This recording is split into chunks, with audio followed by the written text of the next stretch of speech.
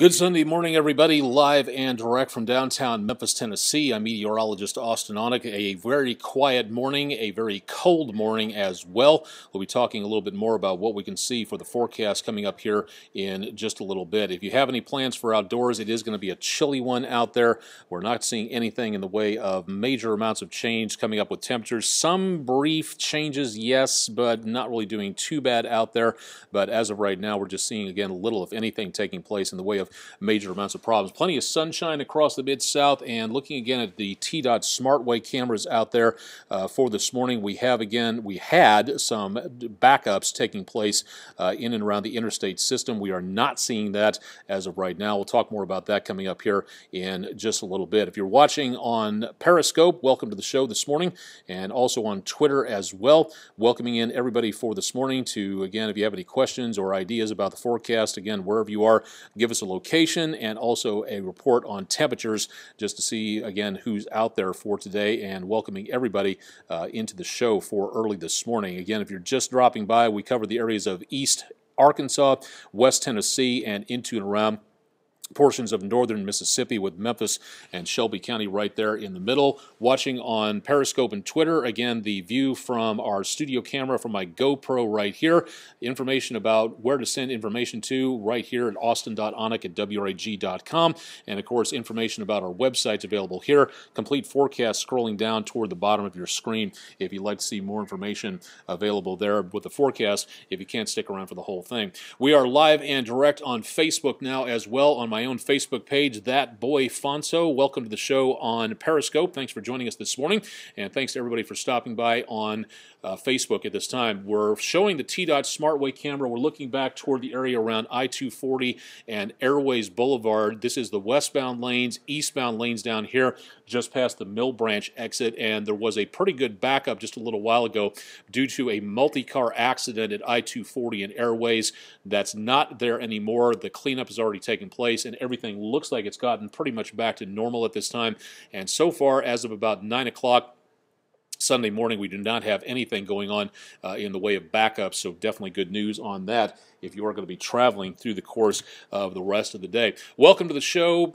Apologies, I think the computer's reset on the wrong time there, but we're seeing, again, some problems with that. Not seeing anything in the way of earthquakes across the Mid-South. Yes, if you want to get nitpicky, there is nothing going on in the way of a connection between weather and earthquakes, but we like to feature this information as much as possible because of the fact that we live very close to that New Madrid fault line. So, again, something we like to keep track of right there. There was about a 2.3 earthquake about Monday or Tuesday morning at about 1:15 in the morning, right up around Blytheville in extreme northeastern Arkansas. If you felt that earlier this week, the United States Geological Survey and the Center for Earthquake Research and Information at the University of Memphis would like to know more about it. So go to earthquakes.usgs.gov or go to memphis.edu/CERI to find out more and about how you can participate in what's called citizen science. You don't have to have a PhD to participate in some studies out there. And in fact, the more data the scientists get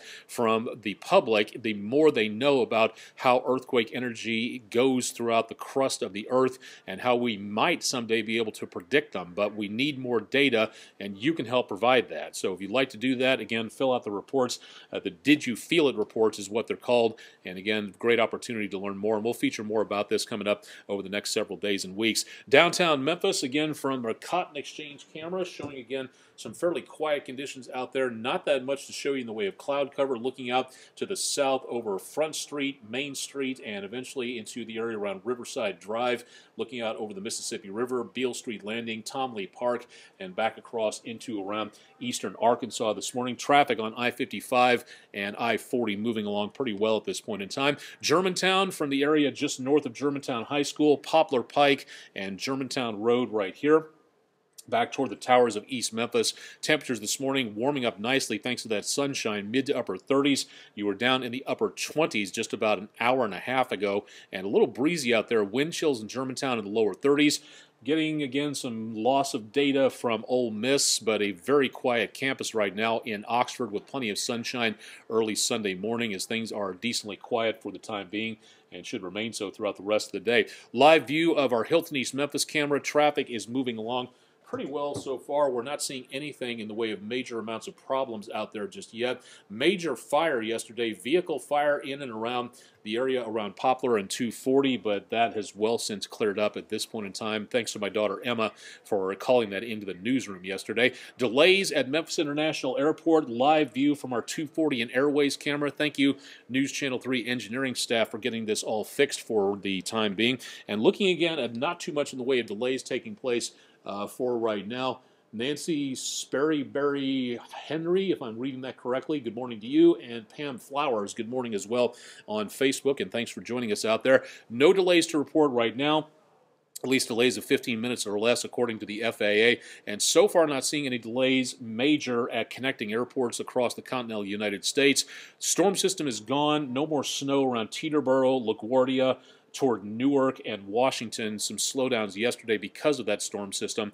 The main thing that the FAA is looking at for today is mainly going to be around the Los Angeles area with Santa Ana winds and the smoke and debris out there, new wildfires popping up with some very low humidity, very good for the development of more wildfires out there. The smoke could cause some visibility problems, so if you're traveling to LA or San Diego, could be some slowdowns out in that general area, so please, again, be advised that there could be some problems there. More information, this data available for you at fly.faa.gov. Currently on Storm Tracker 3S radar, flocks of birds dropping down the Mississippi Valley.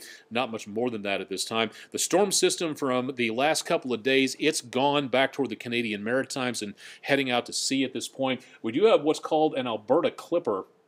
Fast-moving, very tightly compact storm system that races along kind of like the sailing ships of old from a long time ago. We do see again that storm system causing some more snowfall into around the Great Lakes from the upper peninsula of Michigan back down through the rest of the Great Lakes. This is not satellite, this is radar detecting snowfall coming in off the Great Lakes. The water temperatures of the Great Lakes are much warmer than the air above it. The air picks up that moisture, drops it on the other side of the lake, on the leeward side, and that's where we see again the snow showers taking place from Buffalo down to Cleveland, into around Michigan and back into southeast Canada, picking up some decent amounts of snow showers for right now. So that could be a bit of a slowdown out there for later on this morning. Temperatures on WeatherNet 3 were in the upper 30s, the warmest spot we could find at U of M Earth Sciences. You can get this information on your computer at WREG.com/weather and click on the WeatherBug section. This is all part of the WeatherBug Network. Great opportunity to learn more about what it looks like out there. Let's run the numbers and show you what we've got going on through the rest of the day. Moving lines on screen, that's the winds coming in from out of the southwest.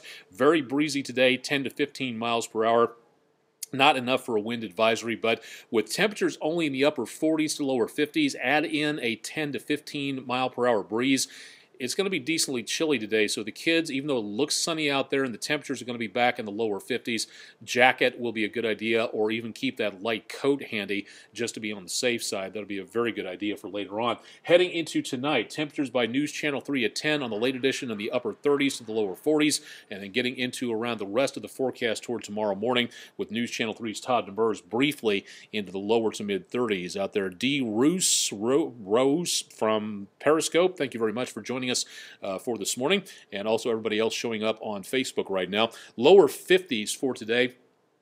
Again, not doing too bad for this time of the year. Warmer than yesterday, cooler than normal, back in the lower 60s for tomorrow. Sounds good? Great. Glad you're enjoying the weather, but hang on for a second as that new cold front comes on through. Mid to upper 40s again by Tuesday, so a big drop in the temperature. The cold front arrives late Monday evening into early Tuesday morning, and it's going to be a chilly Tuesday. Recovering a little bit of the temperatures on Wednesday, Thursday, and Friday, and as we head toward next weekend, this is going to be our best chance of rainfall. Not seeing anything in the way of thunderstorms, too warm for anything but rain, no snow expected. So if you're looking for snow showers out there, sorry about that. And some fairly pitifully small chances of rain out there, just not looking at a lot. Now this will change over the next several days, so keep it tuned to News Channel 3 for more on this.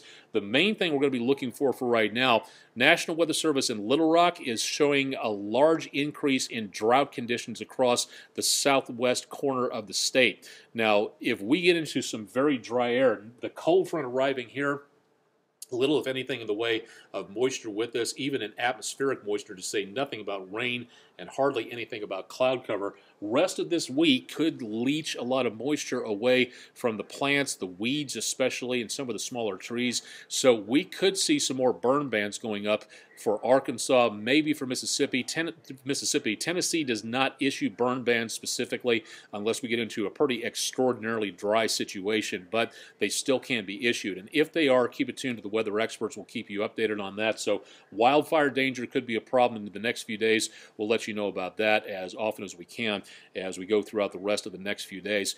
Very quiet. This is going to be a very short update. Unfortunately, there's not really a lot going on at this time, but if there's something on here you would like to see, please let us know. We'd love to be able to feature stuff on here that you would like to be able to take a look at. Fescular SE4, welcome to the show on Periscope. Thanks for dropping on by, and everybody else on Facebook for right now. Rest of the day today, again, looks pretty quiet.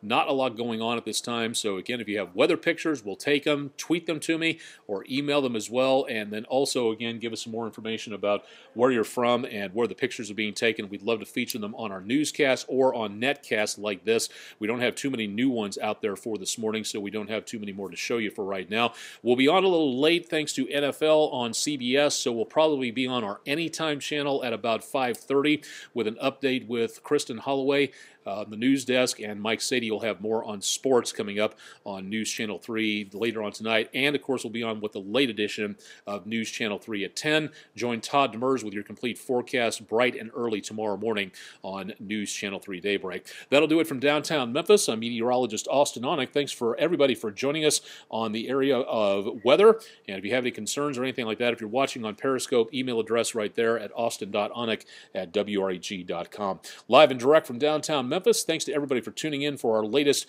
video weather blog, Weather Overtime, and stick around for a lot more with News Channel 3 throughout the rest of the weekend on air and online.